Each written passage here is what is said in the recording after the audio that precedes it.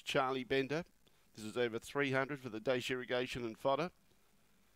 And the green light goes on. There's no more bets, thank you. We're set to go. Ready now. Away, Give Me Ruby's out wide by itself. Charlie Bender lobs third in the early stages. Got some work to do.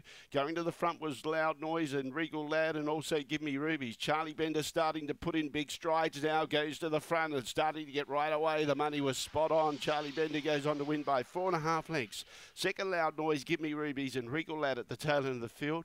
Looks a sub-17 gallop, around 16.90 to be confirmed. 4.53, 10.82 with the early splits.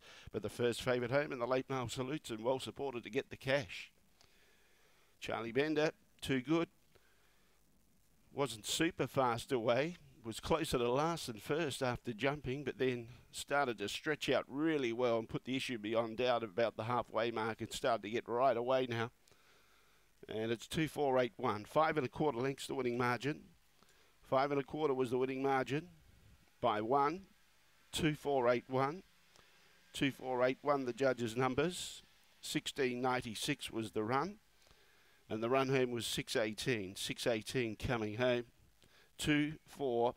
2.481. 16.96. 5 1/4 by 1. And the first favourite is Home and Host. Standing by for the all clear, of course.